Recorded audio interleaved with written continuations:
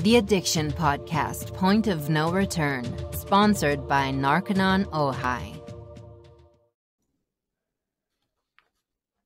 Hello, everybody, and welcome to the Addiction Podcast, Point of No Return. My name is Joni Siegel. I'm the host for this podcast. Steve Siegel is our producer. And if you have a story to tell, reach out, because Steve will definitely get back to you. The best way to reach us is our email, theaddictionpodcast@yahoo.com. Just a reminder before we start today to please subscribe to this podcast wherever you listen to podcasts. Also, find our YouTube channel and subscribe there as well. When you subscribe and when you give us a thumbs up or a 5-star rating, it helps more people find us and hear the message that we put out of help and hope. Today's episode is kind of interesting. I'm going to interview Rob Lohman, and he actually interviewed me for his podcast recently. Sober since 2001, Rob Lohman currently helps people suffering from substance abuse to find freedom from addiction and incarceration. He does this through sharing his testimony, professional interventions and recovery coaching, advocacy. He's a self-published author and being the host of Beyond the Bars radio podcast. That's the one he interviewed me on. Rob has been through the ringer and keeps bouncing back.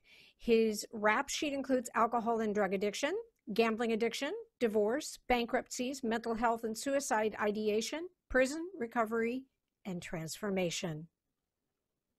Rob now invests in the lives of those wanting to see positive change, whether it is coming out of addiction, prison, or just wanting more for their lives. He's a dynamic speaker and shares an extremely powerful journey of persistence, faith, and inspiration. Without any further ado, let's talk to Rob Lohman. So Rob Lohman, master podcaster, broadcaster, thank you for being on the podcast. It's great to be here today. Good to see you again. Yeah, it's nice to kind of reverse the flow here. You interviewed me for your podcast. Now I'm interviewing you for our podcast. That's the beauty of doing this, right? You can kind of flip-flop when it warrants itself. Sometimes it doesn't always warrant that, right? So right. Yeah. Right. So the way I like to start is, I know I read that you started drinking alcohol at age 14. So take me back there and tell me how you progressed from there. Yeah, it was crazy. You know, alcohol was always kind of around family situations, more of a social thing a lot of times. Didn't have a whole lot of run around, you know, crazy alcoholics in our family, but it was just always there. And I don't even know what led me to that point in time at age 14, but I'd seen it. I felt like I was really different than just a lot of the kids. Didn't feel like I fit in a lot. And I remember this one guy, I wish I could remember his name. I'd love to check in with him and see what he's doing these days. But I was actually at a little Christian party with this group called Young Life. And it has no reflection on Young Life, so I probably shouldn't even say that. But I was at this party, and one of the guys came and said, "Hey, Lohman, you want to go have a couple beers? I got a 6-pack of beer, and us and these 2 girls could go back and drink it." And I'm like, heck yeah, let's go. Not even a thought, not even a pause. And we literally walked through the bushes, and I pretty much just cracked one and just slammed 3 beers like that. And they all nursed their beer. And at that moment, I'd pretty much say that alcohol grabbed me. Wow. You know, you were saying no reflection on that group.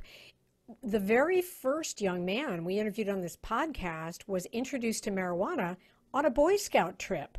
And similarly, no way of dissing the Boy Scouts. They're a great organization. There he was, and an older scout introduced him to marijuana. So no worries about any negativity toward that group. Yeah, it's funny. You can't blame the group, right? It's just people. Yeah. I mean, I was also the kid that brought like the flask on the church ski trips sometimes and snuck alcohol and those things. So even though we were part of a group that has great messages, great intentions, great planning, it's, you know, you can't control the people that are there, so you never know what's going to happen. No, and that's a very good point. And we've said this like probably over 100 times on the podcast, is that addiction of any form knows no religious boundaries, no economic boundaries, no racial boundaries. I mean, it can happen to anybody. I used to, I know of a rehab that was getting young people from the Amish church who had become addicted, because I guess there's a time when they reach a certain age where they're allowed to go out in the world and experience it, you know? Can happen to anyone. You can't protect everybody. I mean, I have a 12 and a 10-year-old now, and I remember my daughter said to me last year, she said something like, Dad, I don't ever want to drink alcohol, because she knows what I do as an interventionist, person in recovery, a recovery coach, all these things. And I said, honey, I was like, I appreciate you saying that. I go, but my hope is that you would learn and be able to have a good relationship with alcohol and be able to have a glass of wine with your girlfriends or your husband someday. That I hope that is your story, and not everyone's story is my story, which obviously is a crazy journey from 14 to now 48. So, well, tell us about that journey from 14 to 48, Rob. Oh man, from 14 to 29 is when alcohol was just a big focus of my life, and it just seemed like most of the stuff I did revolved around alcohol. I grew up in a Christian home. Loved my parents; they're amazing. They didn't have issues with substances when I was a kid or anything like that. It was just the environment that was around a lot. And I had an older brother, and, he liked his alcohol also. And so in that realm of hanging out with the older kids and those things, wanting to try to fit in, alcohol just kind of took those inhibitions away. And, I felt like I was, 6 feet tall and 200 pounds a lot of times. But that's just what life was. I mean, I'd go drink during the day in high school and go back to classes, and then drink before swim practice in high school. And it was just around. And eventually I started making smart decisions like, well, I probably should quit swimming because I'm getting drunk before swimming. And did it affect your swimming, your ability to perform there? I don't even remember. All I do know is that, I mean, I was fast. I was good. I mean, I qualified. I was like on an alternate for state for our, IM relay team. And so, I mean, I was good, but it definitely, I'd say, affected it, because I could have been a lot better. And it's interesting when I just said that comment out loud that I decided to quit swimming because of alcohol. I should have probably quit alcohol because I wanted to swim, but they say shoulda, if you woulda, put coulda. Yeah, you put alcohol in the same room with potential, and alcohol wins almost every time. And then I went to college. I always wanted to be a doctor like my grandpa. He never drank a drop of alcohol in his whole life. He delivered probably half of Fort Wayne, Indiana as a general practitioner, and just an amazing guy. And so I always wanted to be like Papa. Mm-hmm. But again, I went to college and already had a drinking issue. Said I would never do drugs. Nope, not going there. But you got to try it. So freshman year, I tried smoking pot, and I loved it. Almost got kicked out of college twice my freshman year, but just not having a lot of consequences. So I was like that college kid, right? Like, well, I got out of this and I got out of that, and I wasn't being honest with my parents, and just kind of hiding this little thing. They knew I probably drank too much, but I also had a bad gambling addiction at this time also. And that was a hard thing because I didn't know how to control that. So I was just, I'd say, an out of control college kid who wanted to go to medical school, but forgot that you need to study to do that. Right. I'm assuming that doing the alcohol and marijuana and the gambling affected your grades. It's funny. I actually, if I needed to get an A, I would focus and I would get an A very easily. Interesting. But I just didn't have the drive or we'll just call it the discipline, really. Right. Because I knew what I needed to get to skate by, to pass a class, or to get the B, and those kind of things. And I ended up getting arrested a couple times in college. I had a few arrests in high school too, minors in possession. Oh, I was going to say possession. Is that what you got arrested for? Yeah, okay. They call it MIPs. And then in college, I got in trouble and had to go to, spent the night in jail. I had a couple overnights, but I had to go to a 12-step recovery program, was forced to do that. And it didn't stick because I'm 19, 20, 21. These guys are 60.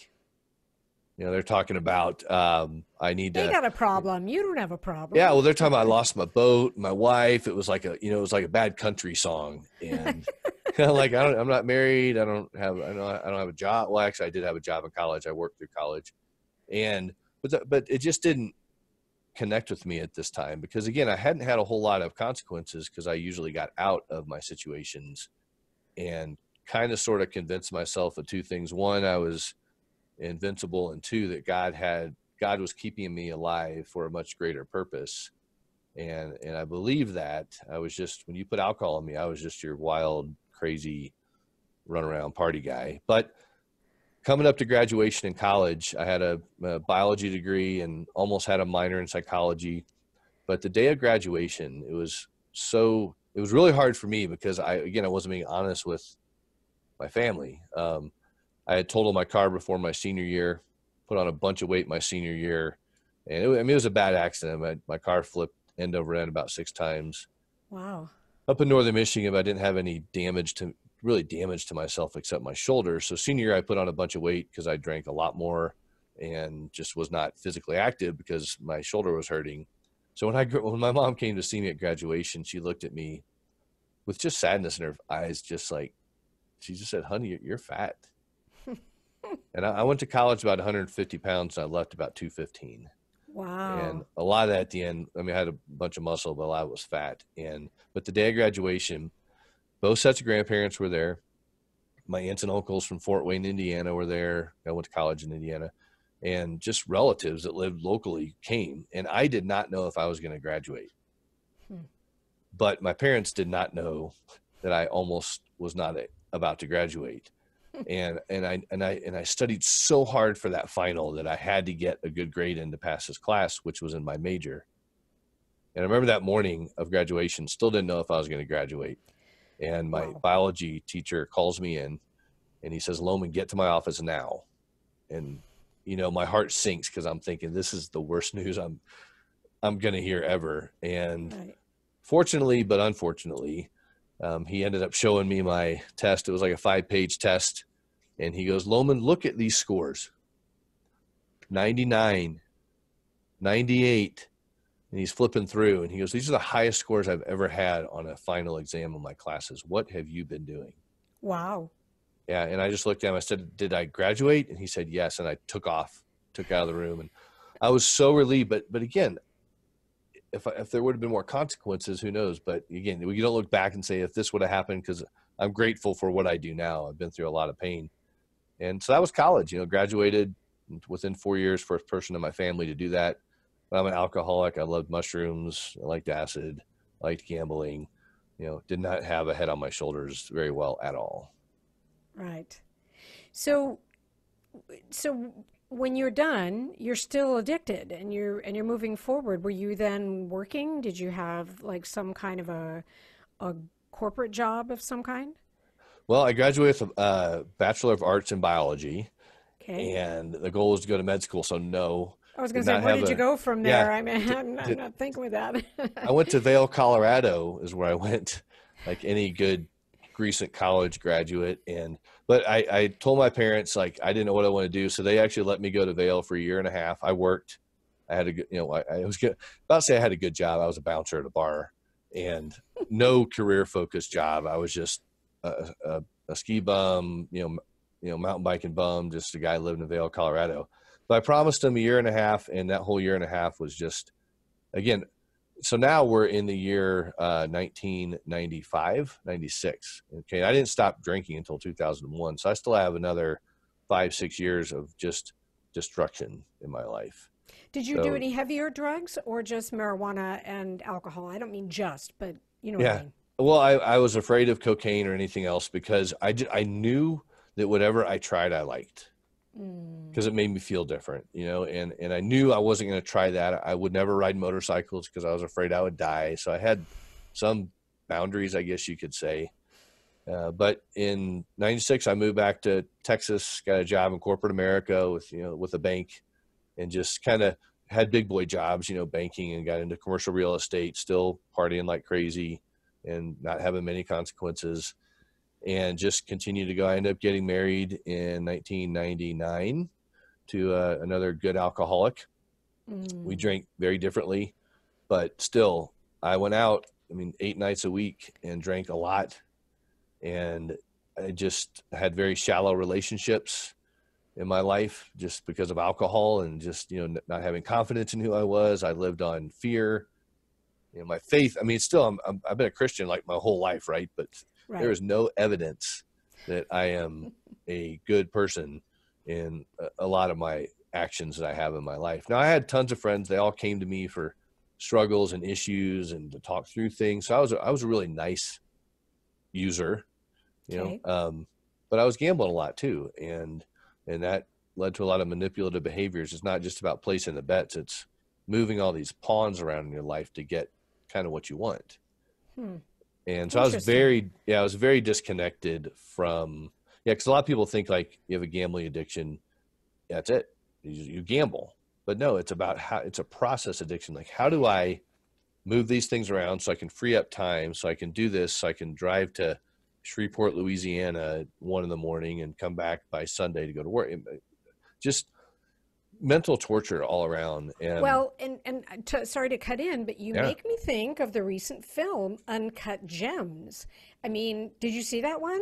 I have not. I keep seeing on Netflix. I'm like, I got to watch that movie, but I have not seen it. You got to watch it because there's a guy who's addicted to gambling, and it's that same thing. Like, everything is manipulative. If I can take this money from here, and I can gamble it over here, and then I can maybe 5x it, and then I can pay this guy back. Oh, oops, I lost it. Now it's one of those.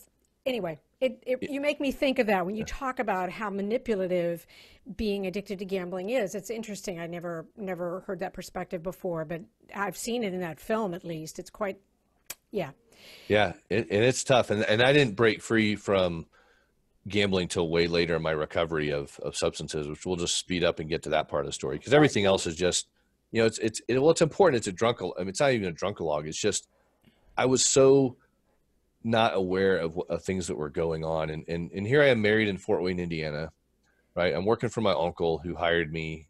I had a 6-state region where I worked. And so I was driving around a lot and just kind of manipulating my schedule, because places where I would actually, we had shopping centers where I work actually were close to casinos. Right. And so I would go away, not drinking a whole lot on the trips, but it would be kind of gambling. But I would get work done. I was, kind of good at what I did, but I wasn't focused. And the potential that has been inside of me, potential has been inside every person that's listening to your show that struggles with addiction. There's so much potential in people. And I get emotional, I think, about that sometimes, because it's just wasted potential. It just blah. And when I have a 10 and a 12-year-old now, I'm like, man, I just want them to have a different journey. They can learn from my stories, my pain, people I interview, all those things. Right. And this weekend, I'm actually taking my son away for a weekend called this Family Life Ministries has a passport to purity. And we're going to go talk about the importance of relationships with women and how do you date a girl and all these things. But it's a solid curriculum that I get to walk my son through this weekend, being very intentional with him. Yeah. I like that. I'm excited about it. It's going to be really spot on, and he's excited about it, which is even better. But about 6 months. You talk about wasted potential, and the biggest wasted potential is when a young person or anybody overdoses, and then we lose that person, we lose the creativity. I mean, we know of a young gentleman who, was on the road to recovery and had been sober for several months and overdosed, and the loss of that potential just absolutely broke my heart into many little pieces. And truthfully, that's why we do this podcast, Rob, is we want parents who are listening, if they know somebody who's addicted, to do something about it right now. Don't wait until after the next holiday. Don't wait until it's convenient. It's never going to be convenient, and they need to get help now. But I digress. I was going to ask you, what would you say was your point of no return? When did you reach that point where you went, okay, I either get clean or I'm going to just be a bum under the bridge, or I'm going to die? Yeah, that was June 8th, 2001. And about 6 months before all of this was going down, and I was just really confused. I was divorced from my first wife just because it just wasn't a healthy marriage, and tried, and I just felt like it was just time that we just parted ways. And again, it wasn't how I base my marriage now, on my faith and that you got to work through the hard times and all that. It was just, I was very shallow at that time. So about 6 months before June 8th, 2001, I was really struggling with, I'd just say, a lot of unhealthy not mental illness, but just not being mentally well. We'll say that, because I would start having a lot of suicide ideation. It started kind of taking over because I hated who I was becoming. Yep. I loathed who I saw in the mirror, and I was just a manipulator and just wasn't the guy that God intended me to be at all. And all of a sudden I would start seeing, I'd be driving down the highway the next day after a good night of partying or whatever. Every night was a party. And I would eventually see my car veer off the highway and crash into a median, blow up, explode, different scenarios. But I would see myself die often in those moments. And I didn't know what that was, but I sure wasn't telling anyone about it, because then you'd think I was crazy. People already knew I was wild, but this was happening more and more, and they were pretty intense, and I was getting scared. So I started wanting more for my life. I really did. I wanted to get back to church. I wanted these things, but I didn't really know how to really bridge that gap, if you would. So the night of June 7th, 2001, I was hanging out in a bar in Fort Wayne, Indiana. Music, girls, alcohol, and then all of a sudden the bar got completely dead silent. And I audibly heard the words, "You're done." And then the bar got really loud again. Wow. And that was all my own personal experience. No one else had that experience in the bar that night. And I looked at my buddy, Sean O'Brien, and I said, "Hey, Sean, I got to go. I don't know what just happened, but I think I'm actually done drinking for good." Wow. And he laughed, because we drank a lot together. And you might have said it before, but.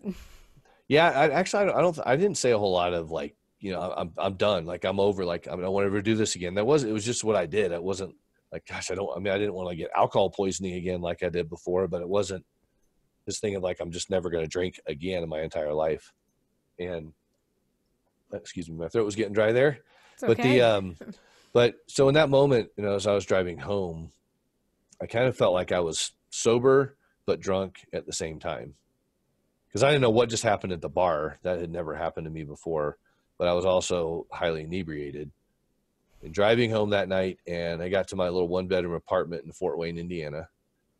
Walked up about 12 stairs to my open loft that had a workout gym in the in the living room, which, as I joke about, every bachelor does, right? Mm-hmm. You just want this thing about just looking good and you feeling like complete junk inside. Mm-hmm. But I walked past my dog Jake and put about 350 pounds on the barbell, and put my hands on the barbell as I laid down and picked up that barbell and unhinged my elbows to just drop it right across my chest. Oh my goodness. Yeah. Oh my goodness. Yeah. And in that moment, what I believe happened was time kind of stopped for a minute, and God intervened and revealed himself to me through my dog, Jake. Because Jake was nudging my knee with his head and just looking at me with those puppy dog eyes, and just kind of "What are you doing, Dad?" Yeah. Wow. My first thought was, "Holy cow, who's going to feed you tomorrow?" Right. And then I started thinking about my parents and my brother. And this is milliseconds of time, because I still have this huge rack, barbell above my head, which I can't even bench sober, much less highly intoxicated. And I truly believe that was God saying, all those years, when I told you that I was keeping you alive for a bigger purpose, well, it starts now. And he put that barbell back on the rack.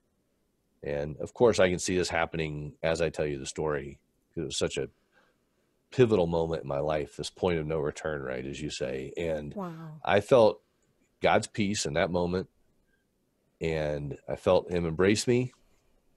And we went in the kitchen together and poured out all my alcohol, and I slept in peace for the first time in many, many, many years.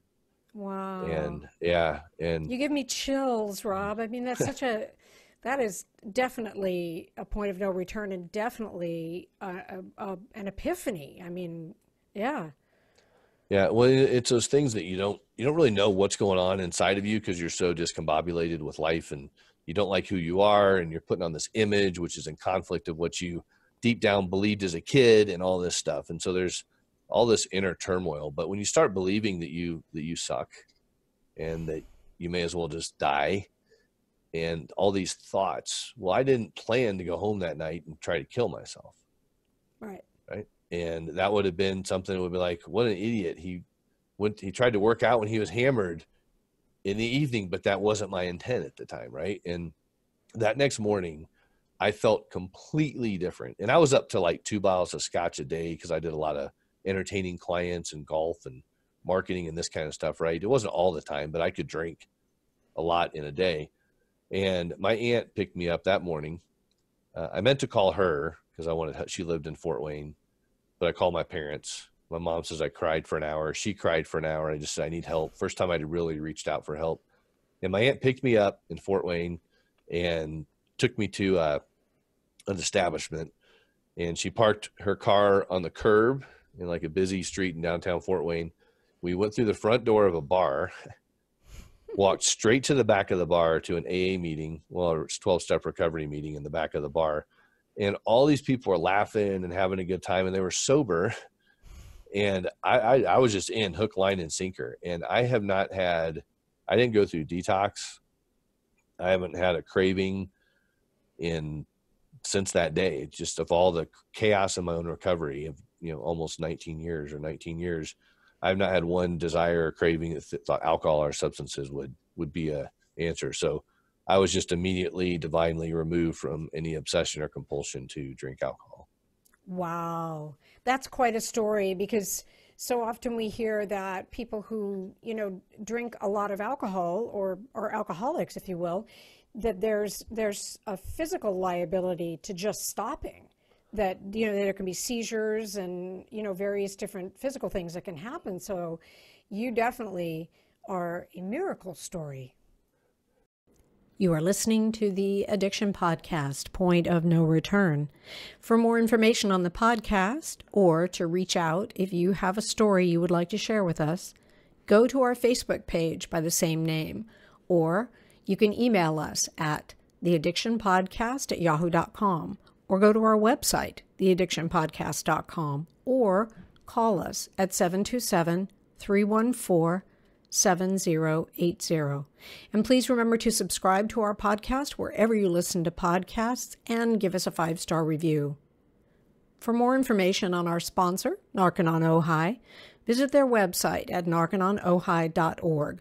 That's NARCONONOJAI.org. Or call 1-866-231-5924. That's 1-866-231-5924. Sometimes the hardest thing about getting someone into recovery is getting them to agree to treatment. Bobby Newman, a certified drug counselor with 30 years experience and an over 85% success rate as an interventionist, has created a series of 12 videos that you can use right now to learn every step to get your loved one to agree to treatment. Call 1-833-918-0008 today and say the word podcast to get a 10% discount. Or go to newmaninterventions.com and type in the word podcast for a 10% discount. This service comes with a free 1-hour consultation with Bobby. Best-selling author of Addicted to Dimes, Confessions of a Liar and Cheat, Catherine Townsend Lyon believes that addiction doesn't discriminate on who it touches. Her addiction required no substances and is just as dangerous as any other. So if you know a loved one or friend who might be a problem gambler, you can purchase her book, Addicted to Dimes, Confession of a Liar and Cheat, on Amazon.com and Amazon Kindle. Her ebook is now on sale for $2.99 and available in paperback, also on sale for $6.95.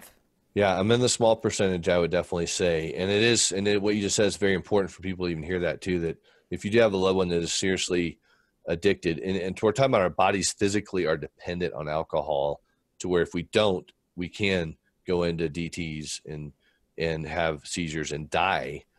That's not one of those just simple, hey, stop drinking, honey, and just cold turkey it. You can die from this stuff. So medical detoxes are extremely important for people that are physically dependent on alcohol.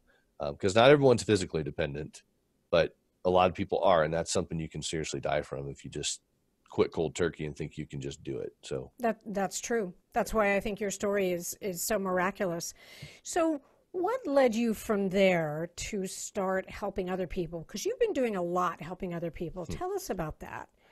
Yeah, I'm definitely, busy in the intervention coaching, podcasting world, but my story, you sit there and look at that and think like, oh, that was a really crazy part of your story. Like, it can't get any worse than that because you're in recovery now. So I'll tell this little part as kind of a speeded up part of the story, but I was Mr. Recovery for a long time. And in 2006, I ended up meeting my amazing wife that I'm married to now through a big Christian concert I was working on putting on. We met, she worked with a Christian radio station. I was talking about this big vision that God put on my heart to inspire people to believe in who they are and just really be safe and secure in their identity. Right. Mm-hmm. And so this big, huge 3-day Christian music festival that God called me to do. And I'm back in Vail, Colorado, by the way. So I had some transitions in life, but now I'm back in Colorado after I graduated college, in 94. Now 12 years later, I'm back in the state of Colorado living. My wife and I, fell in love, felt like, we were old enough to kind of really know who the other person was. And it didn't take long. And we met and married in under 6 months. Her father was passing away and dying of cancer. So we got married a little faster than we probably originally planned. But unfortunately, Archie passed away a month before we were married.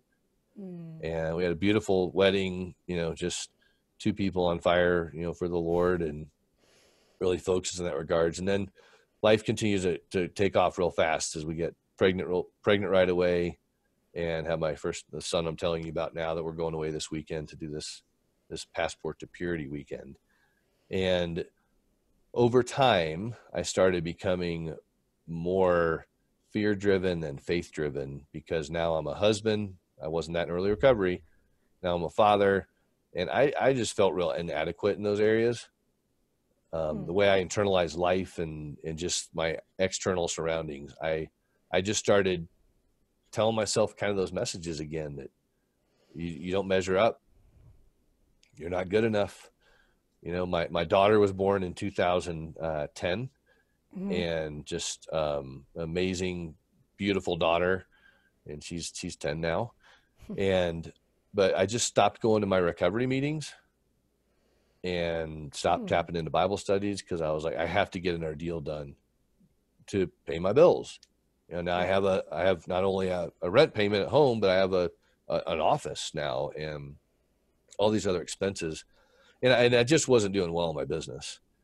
And the wheels started falling off. I missed some sales numbers, ended up in October 31st, 2011, I ended up losing my career just based on missing sales and production numbers. Wow. Now, I'm still gambling a lot at this time, just to let you know. So my faith is now over here, and I'm living in this fear-driven mode of, let's go buy a roll of scratch tickets and scratch them, or let's run off to the casino and not tell my wife, and I can just charge on the credit card and she'll never know. And so I was deceiving her a lot, deceiving myself a lot, believing I get like that quick win. And I was just a complete mess again. Wow. Just like I was before I got sober. Right? I was heavy in my addictions then. And now I'm heavy in this gambling addiction. And now you have a wife and 2 kids. Yeah. A wife and 2 kids. And so I'm like, I have to, I'm not going to be able to pay this, so I'm going to go do this. And just moving, again, as we talked about, pieces around. I'll transfer money to this credit card and these things. And so there were just a lot of challenges going on, especially like in my relationship with my wife, because I wasn't being honest. And we had, just had some struggles between us, and I guess learning how to, deal with conflict. I wasn't great at conflict. I ran from conflict. And my wife's an amazing person, and she's a justice seeker, right? And wants conclusions. And I'm like, I don't want conclusions. I don't know what to do. Like, just this turmoil. So, but what started happening, if you remember, before I got sober, you see a pattern here. I would see myself die and these suicide ideations. Well, that's back now. suicide ideations are back, but I'm now self-harming myself and in a much worse mental space than I was then. I feel probably the same space. Wow. But and people may not know anyone that's dealt with this before, and I didn't either, so I wasn't telling anyone about it. But I'm telling you right now, if you're dealing with this kind of stuff, you guys reach out to me, because Yep. this is a sucky place to be. But I started hating who I was again, and one night, I don't know where this came from. I literally took my fist one night as I was sitting in my insurance office, looking around, not knowing what to do, paralyzed by stacks of paper, and I took my fist and I cracked myself in the side of the head as hard as I could. Wow. And something happened that night. It was like, oh, now I can function. And then I could get work done. And that became a pattern. And to the point where some nights I would isolate from my wife and go to my office because I didn't want to deal with what we were dealing with. Right. And just isolate myself. But it would be so tender sometimes, like I couldn't even put my glasses on because the side of my head hurt so bad. You were literally knocking sense into your head. Yeah. Yeah. I mean, it was like, who the heck does that? And interesting enough, later when I got some psychological help for this, a therapist actually said to me, and after what I'll tell you here in a minute happened, she looked at me and said to me, "Why would you do that to yourself?" I'm like, holy crap, you just shamed me for something I just told you, which I had never told anyone before. I'm not telling anyone that again. Like, I wish I knew this person's name to see if they're still in business, because that was horrible. But it was my way of internalizing it. But as a professional trying to help someone, please, if you're a therapist, don't ever say to your client, "Why would you do that to yourself?" That's why I told you, because I'm here to deal with this, right? Exactly. Yeah. And so, wrong? Yeah. So I ended up losing my career at the end of October 2011. My wife ended up quitting her job a month later because we were both so just stressed and running on adrenaline, and our adrenals were shot. We had 2 young kids. We were passing batons because we were both working full time. There was no real depth in our life at that time because it was so survival mode. Yeah. Right. But now here I am, a complete loser again. Again, my own internalization. It doesn't matter what's going on around me. This is the way I internalized it. Right. Right. And because if I was strong in who I was, which I believe I am now, these outside factors wouldn't affect me. Right. Like I allowed them to. Right. So, but here I am, 2012, out on my, just out of work and all these things happening and just self-loathing. And in February of 2012, I ended up having a major mental breakdown and lost it one night, and just in a complete mental blackout. And again, my family had gone to bed. I'm a late owl, always have been. Right. And I was just sitting on my desk with my laptop computer on our couch, looking for a job and working on a side job. And then I was like, forget this. I'm just going to get up and clean the house, because it was very disorganized. I still have a problem with clutter, but I didn't know I had a problem with clutter then. So, I've got huge gambling addiction, self-loathing, hating who I am, tons of clutter. Like, I'm just a complete wreck. And I end up having just a moment of lack of clarity, and I call it a mental blackout, and ended up grabbing a box of matches and lit some boxes on fire in my covered patio. Wow. And once I realized what I had done, I couldn't stop it at all. And, we had all of our stuff outside on the covered patio, just to an incident that had happened the year before. And which is all just plays into this subconscious driving of life. Right. And it's amazing how I've learned since then, like how much that just drives us to this crazy points in our life that are really unexplainable a lot of times. Yep. But regardless, I did it. And in that moment, I ran upstairs, ripped my wife out of bed. She had to go get my daughter out of her crib, and my son, I got him out of his bed, and we ran downstairs. In that moment, the fire's still outside. So I ran out and, knocked on my neighbors' doors, woke them up. We got out, but right when we went out the front door, the backdraft caught and pretty much like blew our patio up. Oh my goodness. And we lost pretty much everything that night. Wow. Along with no one physically got hurt, but the emotional damage I caused our community and my wife. And everything we've had to endure because of my actions has been crazy, but like crazy good and crazy bad in some ways, because there's been so many miracles that have happened in our life since then. And so many, these not great moments, God showed up and made them great moments. And so what happened after that, just, I ended up a few months later a few weeks later confessing to what had happened.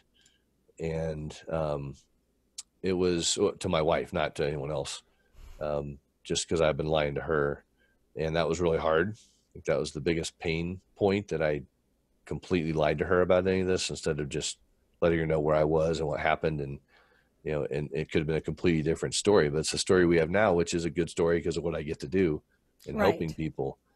And that ended up just the next year and a half was pretty crazy, but ended up being a point where I turned this entire situation over to God and said, hey, this is your show. And so we're in June right now. That's crazy to think about this.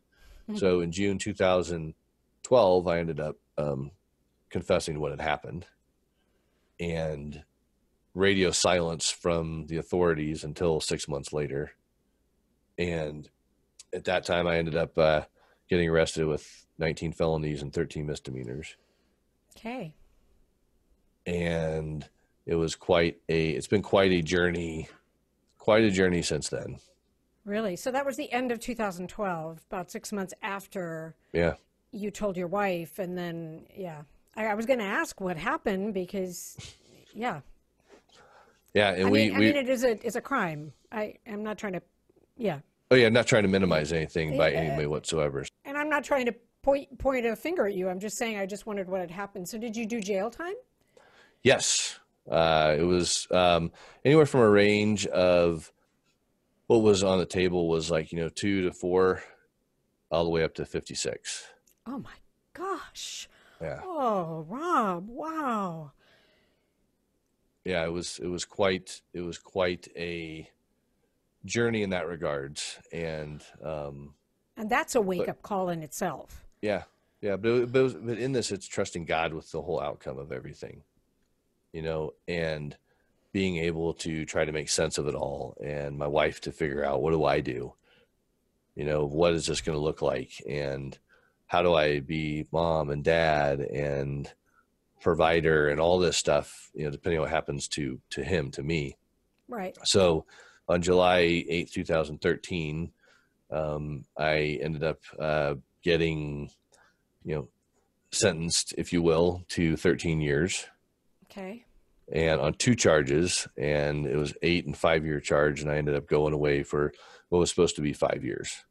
Okay. First time I didn't know anyone had been involved in this situation before, but it was, that period of time. And sorry, I slowed down a little bit on the journey of the story, because, as my kids kind of walk through the house, as we get to do podcasting from our homes and stuff, there's certain aspects that they don't know all of, because, in the essence of me wanting to share this with them, you got to be intelligent with the timing of their age of maturity to handle those things.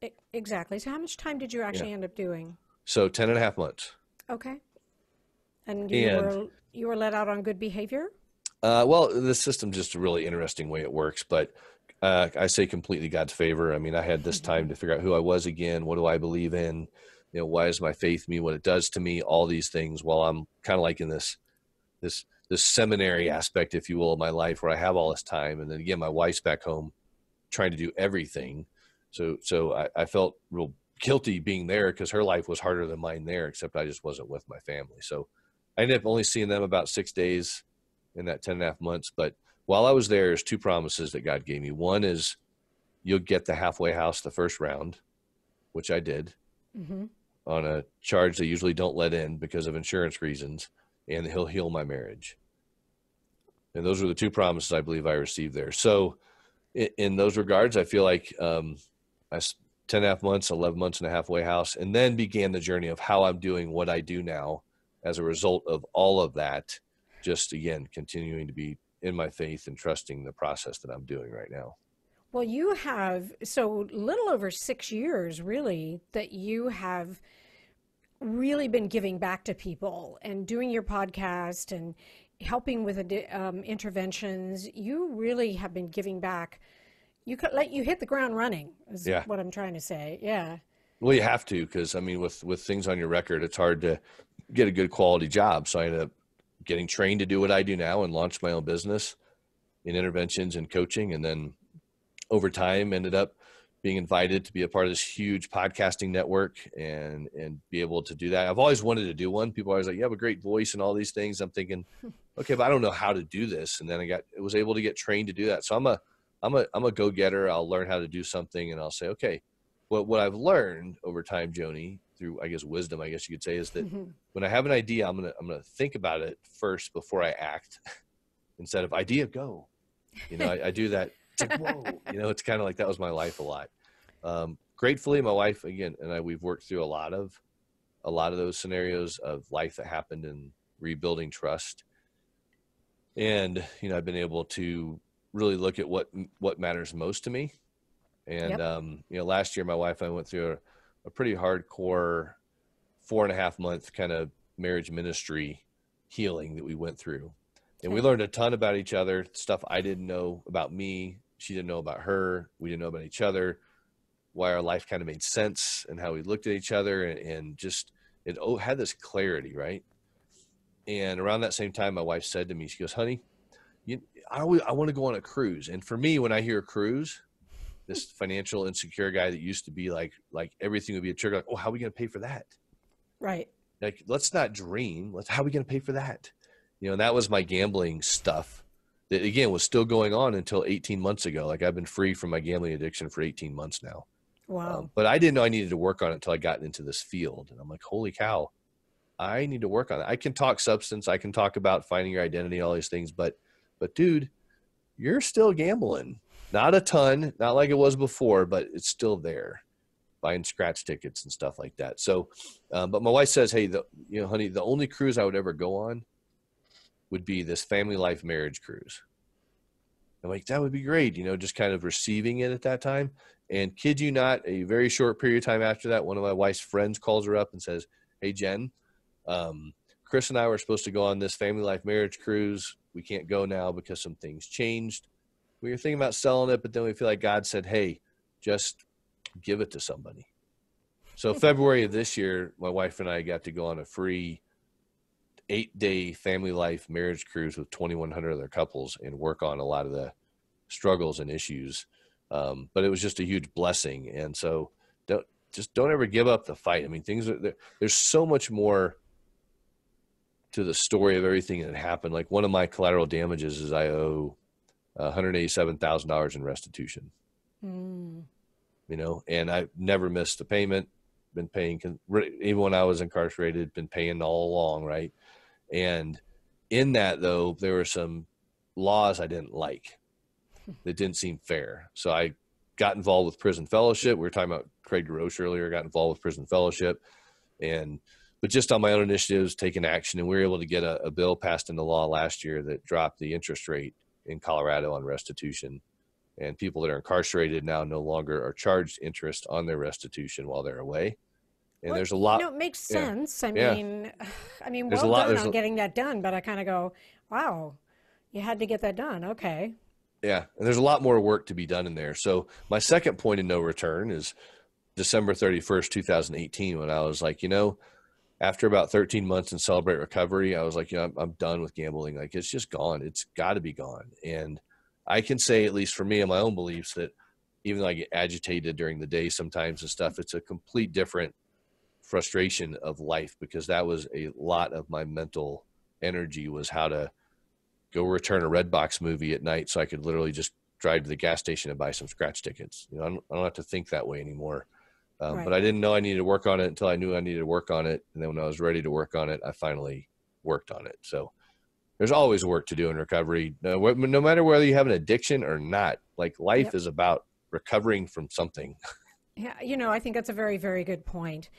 So, Rob, if someone wanted to reach out to you, what's the best way for them to do that? How do they reach you? I love to give my number out. If you guys want to call me at 970-331-4469, just call me directly, send me a text, tell me you're struggling. But if you want to go to my website, it's liftedfromtherut.com. And the other thing that's really cool is I'm putting on this, it's a free online virtual summit to teach families, individuals how to go from addiction to living a transformed life. Wow. So we have probably close to 30 experts on the summit. It launches June. Well, it started, depending on when people are hearing this, June 30th, and goes for 21 days. And they can find all that info out at theartofinterventionproject.com. Totally free, amazing speakers, but I'm just doing what I can to bring people resources. And if they choose to call and use me as a interventionist or recovery coach to help their family move forward, I'm all for it. And I love being able to help people instead of selling like software widgets or real estate. I now get to invest in people's lives. And so I'm grateful that I'm still married. I'm grateful that I have 2 amazing kids, and God just keeps showing up in our life. And I'm not ever going to let my faith falter or fade again. That's awesome. Rob, thank you so much for sharing your story. Yeah, thank you very much. It's great to see you again. Thank you for joining us for today's podcast. I think that Rob's story was quite something. Wasn't something I was aware of, even though we have spoken before. The point is that you need to believe in yourself enough, and you need to believe in your loved one enough to get them help, to get them into treatment. And please don't wait. You need to get them into treatment now. You need to reach out now for help. If you don't know who to reach out to, you can reach out to our sponsor, Narconon-Ojai. You can go to narconon-ojai.org, and their chat there is completely anonymous. The point is, there is help available, and you just need to take that first step, and you need to reach out. Don't forget to subscribe to this podcast wherever you listen to podcasts, and also subscribe to our podcast on YouTube. Give us a thumbs up on YouTube, give us a 5-star rating wherever you listen to podcasts, and help other people find us. Thank you so much for listening. We will be back again next week with another interview. You have been listening to the Addiction Podcast, Point of No Return, sponsored by Narconon-Ojai. For more information on Narconon-Ojai, call 866-231-5924 or visit www.narconon-ojai.org. Narconon is a non-12-step rehabilitation program based on the works of L. Ron Hubbard.